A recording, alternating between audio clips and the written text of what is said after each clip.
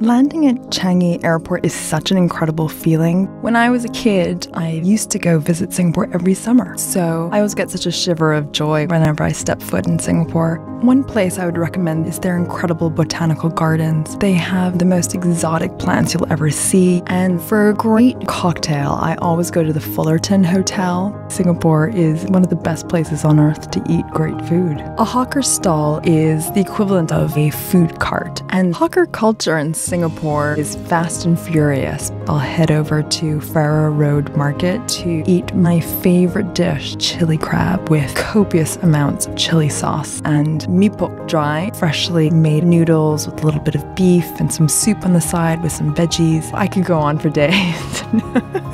Singapore's always evolving. You always get to discover something new. I'm Caroline Issa, and my Singapore is a foodie heaven.